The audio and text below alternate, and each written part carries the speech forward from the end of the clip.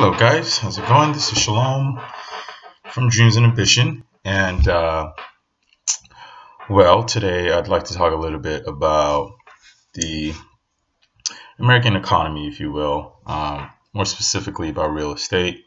I got my real estate license in 2014, and I worked with a real estate investor at the time, my broker. And after I got my real estate license, started working with a broker, who ended up being a great mentor for me in terms of real estate. Taught me a lot of the ins and outs. The company I worked with at the time as my broker, his primary thing was flipping houses, which he did very, very well, which is actually why I got my real estate license, was to try and learn from him how to flip homes.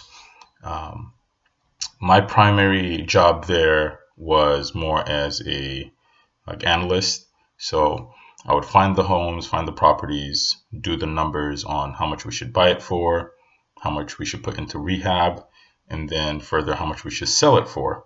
And being a real estate agent, I would also be the one to put it on the market. So that's how we operated. And I did that for some time, and so I learned a lot. The house I'm currently in today, as doing this video right now, is a home that I was able to purchase for my parents, and it was supposed to be a flip, and it was a great deal, and we bought it. So that was, a few years ago. However, I do want to talk about the real estate market since, and kind of where it's going, where I foresee it going. So the flipping market was hot. Everyone seemed to want to flip. Everyone called himself a real estate investor. Tons of signs everywhere. We buy houses cash and all this stuff. So I'm just going to give, my take on it from my experience, from that angle. Going back to the 2008, 2009 crash, if you will, here in the States, a lot of people had mortgages, a lot of people lost their homes. And so what happened was, these mortgages are obviously owned by the big banks, whoever lended the money to you. Your Wells Fargo's, your Bank of America's, Bank of California's, et cetera, et cetera. So once people started defaulting on their loans, then these banks take the property back, because you technically don't own your property or your house until you pay it off. If you have a mortgage, you don't own your house. You are just paying off a loan, So once you default on it for a extended period of time, they have the right to take it back. So it doesn't matter how long you've owned it for. It doesn't matter how much you've paid off on it. Once you start defaulting to a certain extent, where they have the right to take it back, you no longer have any rights to that. So what happens is, is people have been paying their mortgages for X amount of years, and, the economy goes bad, and then they can't pay their mortgages, and then the bank takes the property back, and now they don't own their property, and they've been probably paid hundreds of thousands on their mortgage that now becomes irrelevant, right? So once the banks take those properties back, the bank then decides to sell it off to somebody who can afford it at a much more discounted price. So the banks obviously made their money, taking those mortgage payments from you for years, and now they have the opportunity to get it off their hands, because they don't want to manage the property. Banks don't have real estate agents necessarily working for them full time to go out and, buy this property, sell that property. That's not really how it works. So for the bank, it's strictly a numbers game. They need to get this bad mortgage off their books. It's a defaulted loan. It's called non-performing loan, the NPLs. they need to get those off their books in order to make space for good lenders, or at least have some cash that they can lend out some more. So your non-performing loan, which is your mortgage, now gets sold off to somebody else, some company or some real estate investor who has cash to pay for it. And because they buy it in cash, they'll probably get it at a better price than what you were offered, because you took a loan to get it. So you don't get any discounts for that. You actually need to pay more than what it's worth. However, with cash investors, they get much better discount on the property. So that's where your real estate investor comes in. They come in with some cash and they buy the property for a good deal. And if the property needs some work, then they put some labor into it, or rehab into it, and then they put it back on the retail market to sell it at a profit to somebody else. Now that person is likely, again, someone who is coming with a mortgage or with a loan from some lender, likely a bank, to buy that property at the higher rate. That's how it works in a nutshell. So my experience has been both as an agent and sort of as a quant, if you will, finding properties, running numbers, doing all that. So that's where my experience with it comes.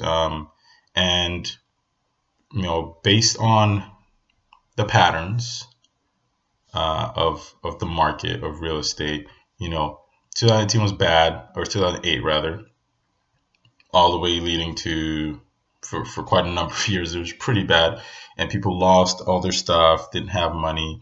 And now you have, over the last 4 years or so, things have been picking up, and so you see more people buying properties now, and being homeowners, etc., etc. However, these things always repeat themselves. So you have another crash coming. You have another hard time on the economy coming, and then people are going to go back to the same old pattern. They're going to stop paying their mortgages, and then they're going to default, and then the bank's going to own the property again, and then they lose their properties. And then you're going to have a period of time where you have your real estate investors who have cash, liquid, come in and buy off those properties again. And then you're going to have that same cycle, and then you'll have more of an influx of more real estate investors who are out there, and then it's just going to keep going on and on. So there is a crash coming. I do feel like there is one coming within the next few years, and a lot of people are not ready. And the thing is, I've had conversations with certain people who I think should be paying better attention to some of that, particularly because I had some concerns that they might fall victim to the next crash. However, in times of hardships, there's also opportunities. And so you have different types of people. You have those who are going to be the victims, and you have those who are going to be the winners. People who are going to prepare themselves for it, and people who are not.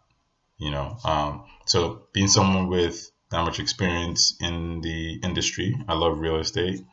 It's not something I do primarily. However, it is a great form of wealth building. It's a great form of investment. And I enjoy it several places here in the States, in Nigeria, across West Africa in general.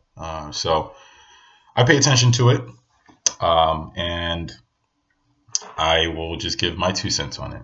So again, as somebody coming with a real estate license, experienced in finding great property deals and doing the numbers and doing rehabs. I mean, I've been doing real estate rehabs since I was in college. That was one of my hustles. I played soccer. I worked as a dispatcher. I did real estate rehabs. So I've tapped into most aspects of it, from the rehabbing aspect to being the real estate agent to being what you call your bird dogs. That's what they call the people who go out and find those properties that they present to real estate investors. That's why you find so many signs that say we buy cash or blah, blah, blah, blah. Oftentimes, those are bird dogs who find the property and they can somehow secure it under a certain price, and then they go to someone they know who has cash or who is a real estate investor who has all the capital and all the cash to actually buy it from them cash, and they pretty much just broker the deal. It's rare that you find someone who has the cash and also directly is the one who finds the property. So different insights in the business, in the game, that I've learned over the years. So I'll just again give my 2 cents on that. So yeah, another one's coming, and it will just depend on who's ready and who's not. It's going to be a great time for real estate investors if you have the capital. It's going to be a fantastic time because there's going to be tons of properties to buy. So there's that. That's more on the residential side. On the commercial side, I do have actually, I'd say right now I'm about 50-50 in my experience, both in residential and commercial real estate. The commercial side is same concepts, but bigger numbers, more capital, and longer space of time, if you will. But there are opportunities in both, in both residential and commercial. And yeah, that's my take on it. So there will be another one coming, and we'll see who's ready, who's not. There are certain hot areas that people typically go for, when economies crash and there's huge inventory of real estate to buy.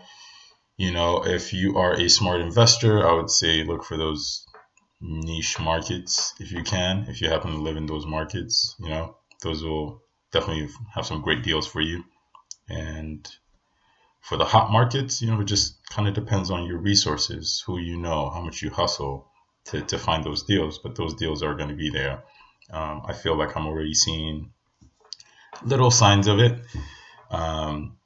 particularly just in the influx of how many people are buying right now. Right now, it's definitely a seller's market. If you have property to sell, you're selling it at a great price. You're getting your bang for your buck. If you invested years ago, you are probably going to make your most profit right now within the next, 2019 or so. But I don't know if it'll really push past that. I think we'll start seeing, the downturn probably towards the end of next year. But yeah, that's just my opinion. So take it for what it's worth. But yeah, this is Shalom, and you can find some more of my videos here. Subscribe to the channel, and I'll put this in the business playlist where I talk about business stuff and real estate being one of them. So that's that.